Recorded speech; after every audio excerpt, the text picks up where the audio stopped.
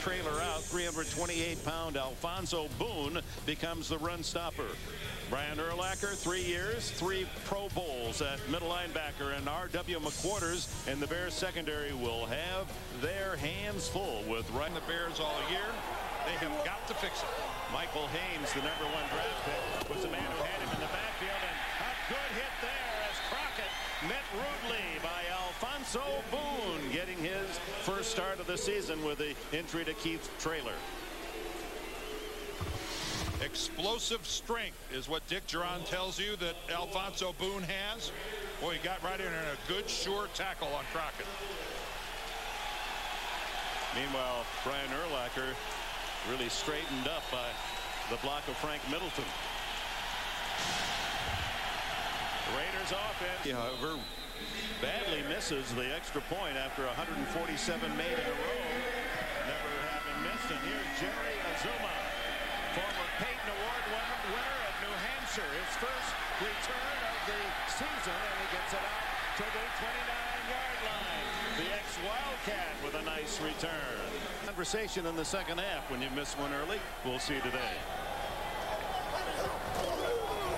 Stewart to Thomas up the middle. Good hole. Still on his feet. Big man from Michigan. The A-Train is back on track.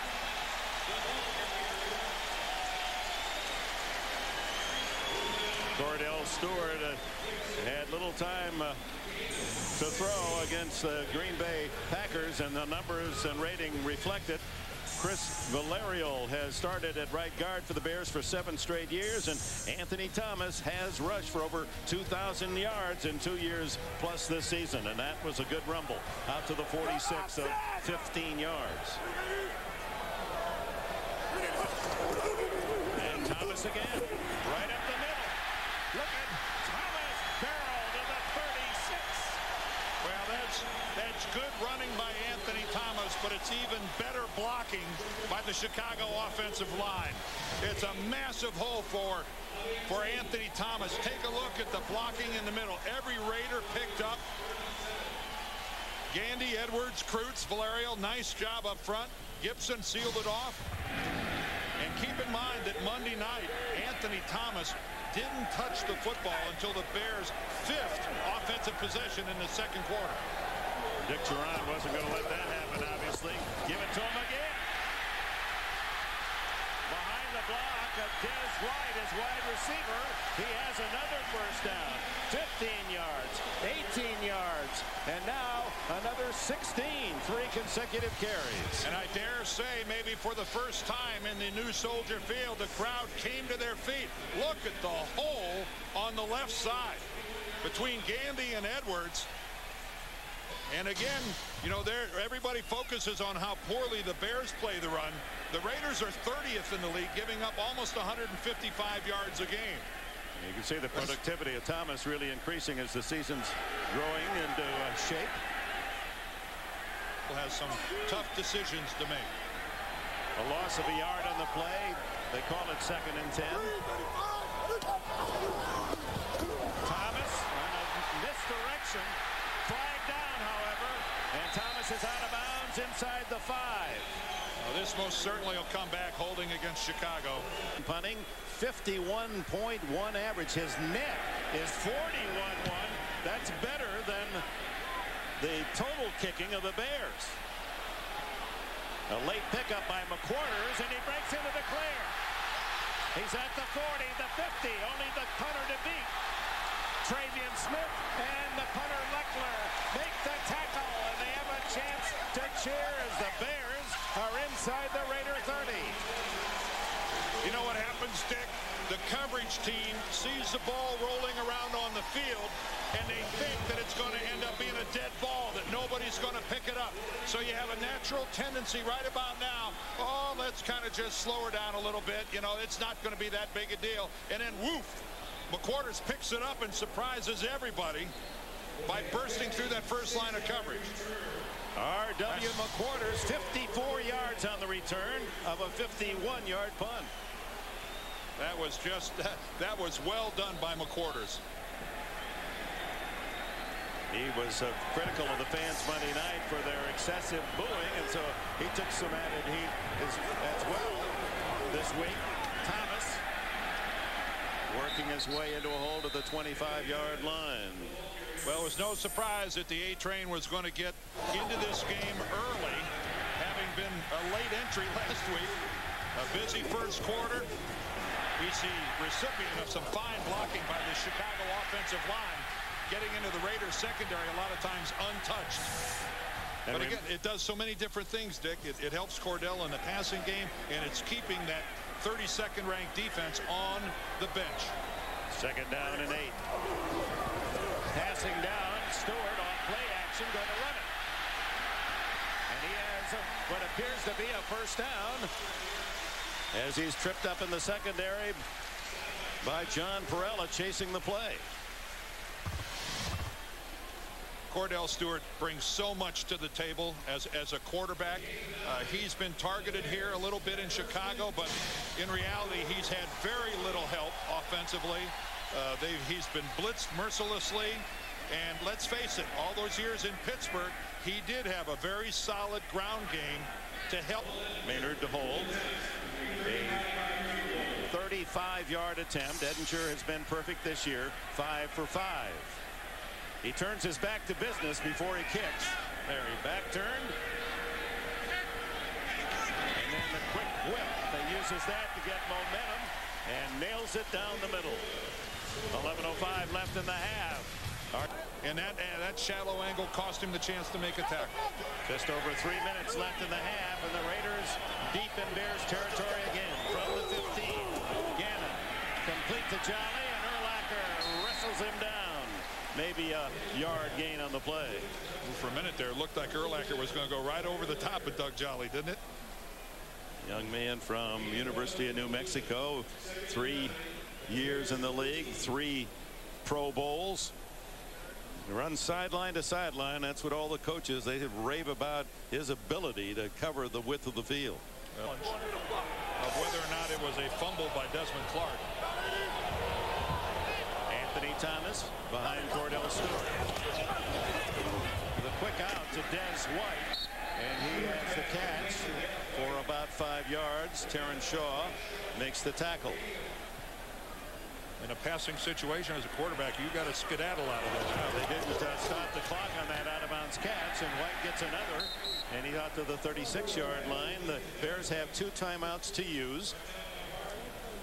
White is the only receiver with an average over 9 yards a catch. More penalty yards than pass yards for the Bears as Stewart takes off and slides at the 42, but the clock will run, and we're under a minute. Rod Woodson, the veteran safety, and Cordell says, I'll use one of those 2 time breakers. Can grab people and hold on to them.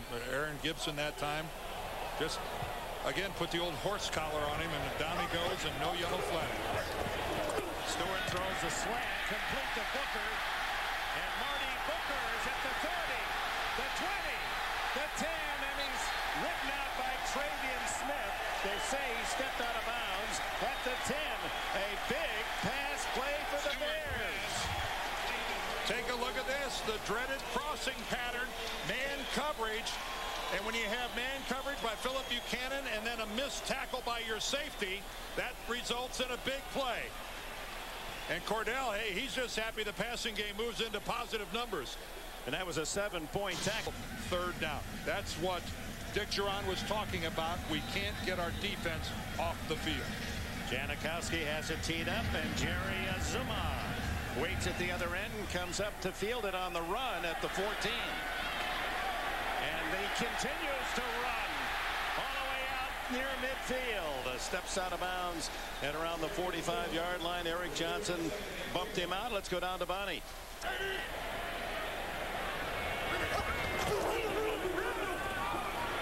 Thomas on 2nd and 8. Able to wiggle through a hole, and Tyler Brayton, the rookie defensive end, makes the tackle at the Raider 47. It'll be a couple of yards short of a first down. And this first possession to lead to some points. 18-3 Oakland. Thomas, he's got the first down as he barrels to the 45-yard line. Tackled by Barton and Dorsett. And this is exactly what the Bears have to do.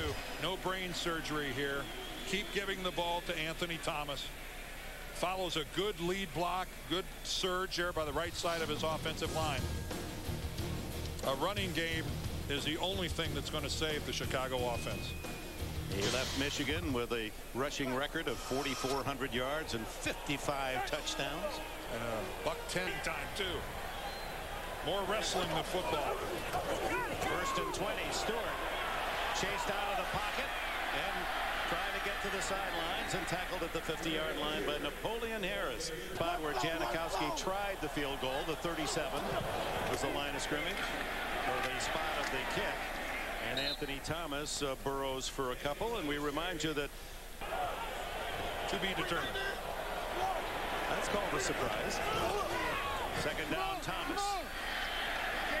And he's wrapped up at the 43-yard line, about 4 yards shy of the first down. John Perella makes another good defensive play. Abdullah in the backfield on 3rd and 4. And the throw underneath is complete to the tight end. And to show he hung on, Desmond Clark lofts it high. He is the leading receiver for the Bears on the year with 12 catches coming in. They have a tough road to hoe here anyway, and they're making it a whole lot harder.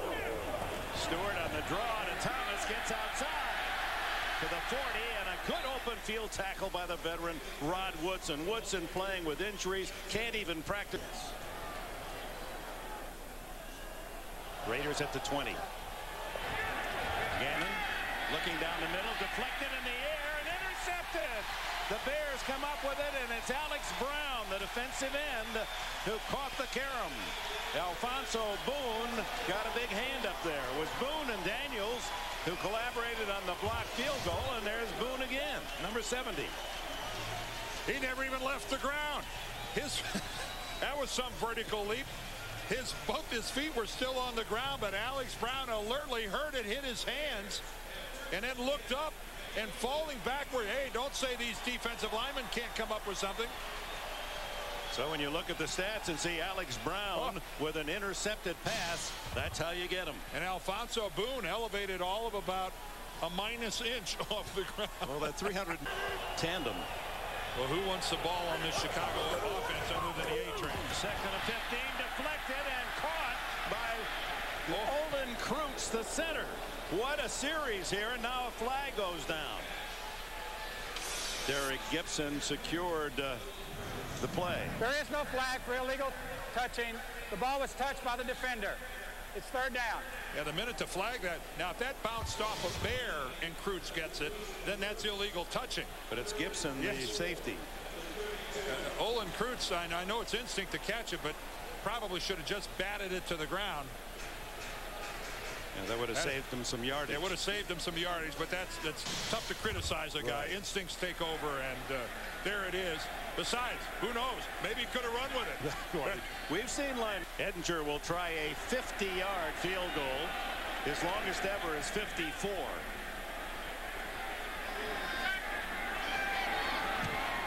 Got plenty of leg. It's gone. His longest of the season. Paul Edinger gives the Bears a needed 3, but it's Oakland in front, 18-6. He proves that it's a team game, not an individual game. Well said.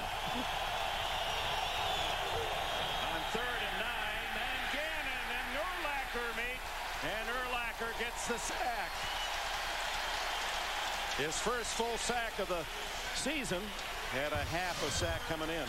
And as hard as it is to believe, because of this Bear defense and the fact that they have been stingy with touchdowns, the Bears are still in this game. As you see, Urlacher goes right through Charlie Garner to get to Rich Gannon, but still only being down by 12 points with almost 20 minutes of football left. Who knows? R.W. McQuarters has had one good return. Oh, a good job of fielding a low snap. And the kickoff from Leckler. McQuarters got by the first wave, but not the second, as Chris Hetherington and others make the stop. A 56-yard punt, only 5 up. Those are the early results. We are on top of everything. First down, and Stewart dumps it off. And short yardage out of the backfield. Stanley Pritchett. Trace Armstrong wraps him up. And says today, I can take the hits. My mom and dad did a good job of putting me together. Anthony Thomas trying to put a run together and has some room to roam. And have a first down at the 45-yard line. Few bright spots for the Bears offensively today, but Anthony Thomas certainly has been one of them. In the first quarter, he exploded. The second quarter, he got nothing. Now that we're in the third quarter, he's back getting some positive yardage. Stanley Pritchett out front gives a pretty good block. And again, this line obviously much better at run blocking than they are pass blocking. So anytime you could take advantage of handing the ball off to Anthony Thomas, it's a double plus for the Bears. In fact, the Bears have more penalty yards, 77, than passing yards, 59. Pritchett on a little trap inside, and he picks up 9 to the 46 of the Raiders. And as much as the Raiders have been in command of this game, should the Bears score a touchdown here late in the third? I know, as improbable as that seems, they're right in this game. Nice piece of misdirection. Aaron Gibson comes around the corner, number 78, and absorbs a couple people. See, at 400 pounds, you don't block people, you absorb them. It's like an eclipse. You just disappear for a while and then reemerge on the other side. Head and the Chiefs draw the lead. The one thing we know for sure about that game, the decibel meter is off the chart. We'll see those Chiefs next week in Green Bay. Stewart going long. Oh, what a catch! A leaping grab by Marty Booker as he fights off Terrence Shaw. When Cordell Stewart lets that ball go, Shaw and Booker are beside each other. I mean, look at this coverage by Terrence Shaw. It's perfect. But Marty Booker is the one who goes up for the ball, and Shaw remains flat-footed on the ground. Look at that job by Marty Booker of saying, I'm the one who deserves this football, and goes up and gets it. Boy, that was a brilliant catch by Booker. And lose a yard on the fumble.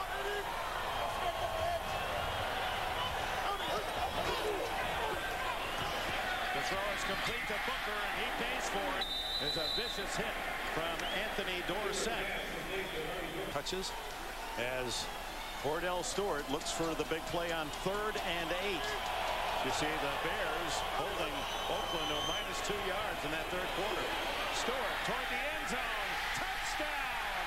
A diving catch by Marty Booker.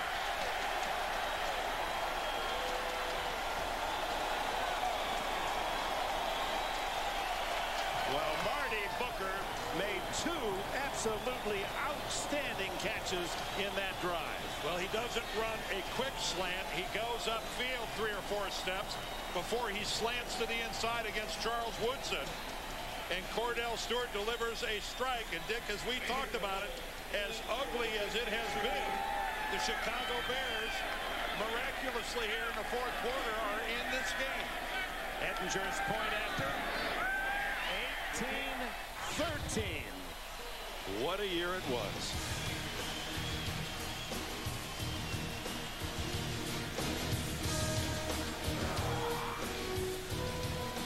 Seven-yard drive in 8 plays. Marty Booker is right here, but watch how he sells this out move right here before he comes back into the post against Charles Woodson.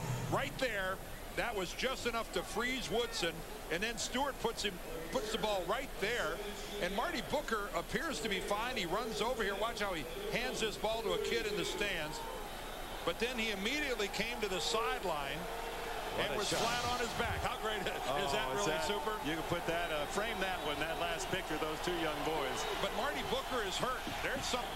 Empty again. And Teo Johnson sent way out to the left. And batted in the air, incomplete. Brian Robinson, the 305-pound defensive tackle from Fresno State, makes the play. Well, there's no pressure like pressure up the middle, and completely turned loose by the right side of the Raiders offensive line was Robinson. If you want to see Rich Gannon boil over, just keep blocking like that. That'll do it. Well, the Bears, with their effort here in the second half, they've got their fans on their feet.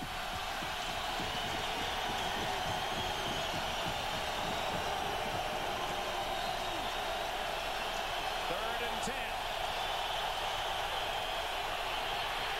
Flushed out, and he throws it away. No flag.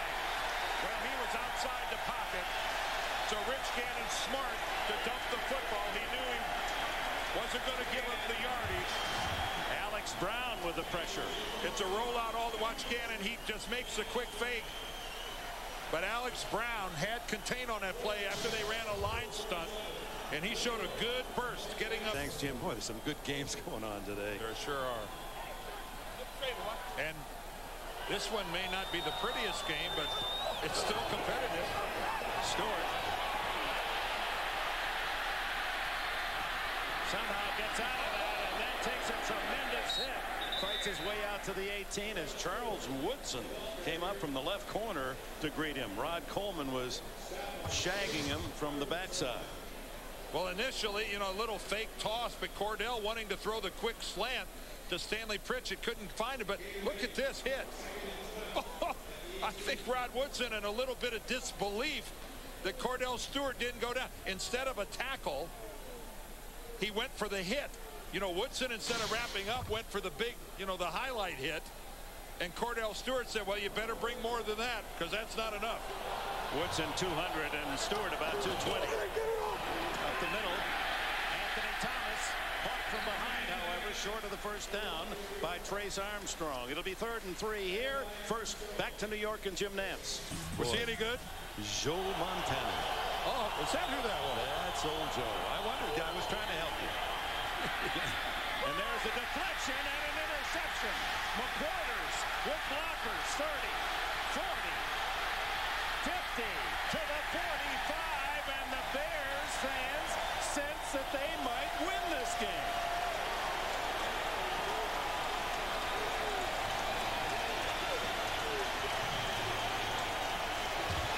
Trying to get the football, looking left, coming back to the right side on the slant pattern to his tight end, Doug Jolly.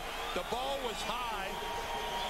I don't know if it went through the hands of Jolly or just hit them and popped them up in the air. In fact, he hit him right on the hands, but Doug Jolly almost looked like a volleyball game. Instead of bumping it over the net, he bumps it up into the air right to RW. And the Bears, who needed a break badly, Dick, got it. 43 yards on the return, his 7th career pick. Now can Chicago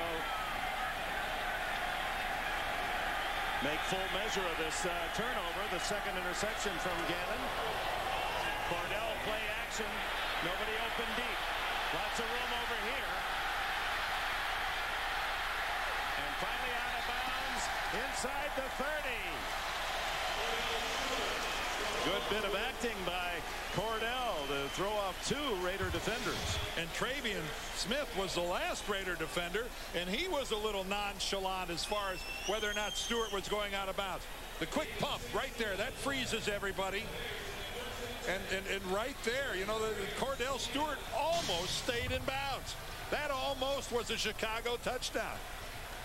16 yards on the scramble, 45 yards rushing for Cordell, who has rushed for over 2,500 yards with the Steelers. And I think there are a lot of people in California right now that are in disbelief.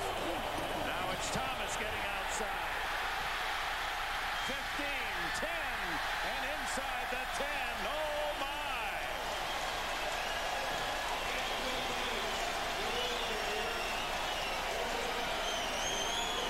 They've been able to seal the edges, the Bears, in this game, and Thomas able to turn the corner again.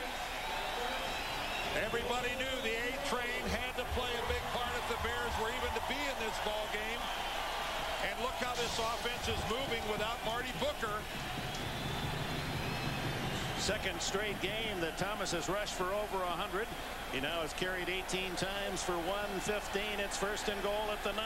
Now, no penalties if you're the Bears. Every time they've been down here, they've self-destructed. Thomas hit the backfield and stopped after a yard gain as Napoleon Harris with a good surge defensively, and Travion Smith there to assist.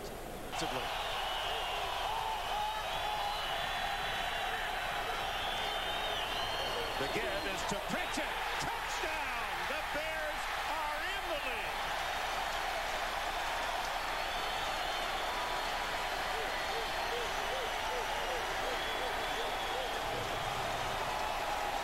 Stanley Pritchett's first touchdown of the season. Stanley mostly a blocker, and the receiver doesn't get a lot of carries, but a good misdirection and a good trap and kick out, and the Bears are going to go for two, as well they should. Ooh, Stanley kind of bites the dust in the end zone. That was a keister landing, but up by 1 point. Going ahead 20-18 doesn't do you a lot of good, so you got to go for two and try to get up where a field goal will tie you, not beat you. This is the first time the Bears under Cordell Stewart have tried the two-point conversion. And having, Dick, a quarterback who can run like Cordell, a real advantage here. They spread it out, and now they bring it in tight. Triple load to the right. Stewart runs it. And he's in.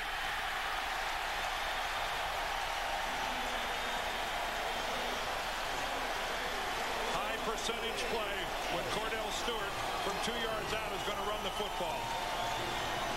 And Bill Callahan got to talk to his offense and Rich Gannon. Now let's be realistic. They've been there before. Rice, Brown, Gannon, Garner. They've been behind. They've made a few comebacks. But who would have thunk it that the Bears are in the lead? They led at halftime 18-3, and now 18 unanswered second half points as Pritchett on that trap goes 8 yards for the score. And then with 3 men set out to the right side, Cordell followed a wave of blue jerseys for the two-point conversion.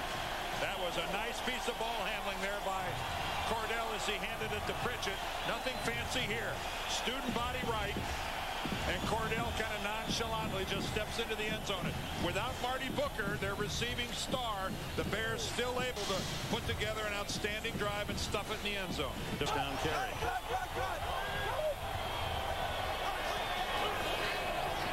Stewart on the option play. He keeps it to the 35-yard line, a couple of yards shy of a first down. They used that a couple occasions Monday night against the Green Bay Packers. Cordell Stewart, such an accomplished runner at the quarterback position. You can do this, but it is not really one of the keys to longevity in the National Football League, running the option as a quarterback. It's a great way to find your way to the training room. Bears don't have to run a play. This team, some fight. And a big play here at 3rd and 2 with 2 minutes to go. And Stewart to throw. Gets the first down. As he throws outside, Woodson and Smith make the tackle. Now speed it up, Chicago. Dustin Lyman makes the catch. Well, Chicago being pretty leisurely here, and they're going back into the huddle and letting the clock run. Looks like they're giving me the impression now that they're thinking overtime's not all that bad. Or if you're going to score, don't leave the Raiders with any time to come back. Ball at the 40-yard line, first down. Thomas gets 5, almost 6 yards before Derek Gibson can come up from his safety slot to make the tackle. Reminder coming up on the Subway postgame show.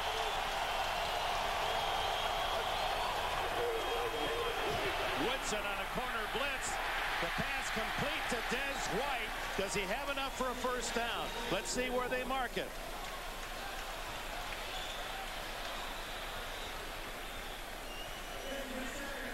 Final minute here at Soldier Field in Chicago. 21 seconds to go. Stewart scrambles. Got to get to the 50, 40, 35, and out of bounds with 15 seconds at the 32, but hold on. There's a flag down back at the 45 in Bears territory. And this has haunted the Bears if it's against them all day.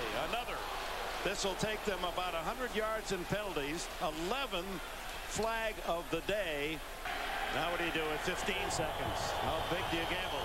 They're showing corner blitz, and here comes Woodson, picked up by Pritchett. Open, however, is Des White, and he's knocked out of bounds at the 32-yard line. So right now they're a 50-yard line field goal attempt away. They're well within Edinger's range. How about this throw by Cordell Stewart? And how about this coverage by the Raiders secondary as they completely lose track of Des White? Whoa. At this point in the game, how do you lose track of a guy by that margin? So 9 seconds, Dan, to go. So they have a timeout. They'll run one play and then get in this man, Paul Edinger. An unusual style when he turns his back completely to the goal line. It is good!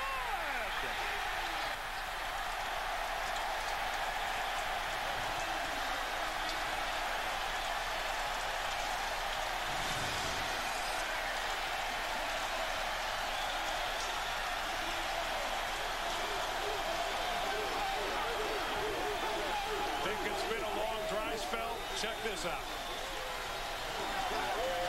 And you know something, Dick? I think the Cubs are going to win tonight.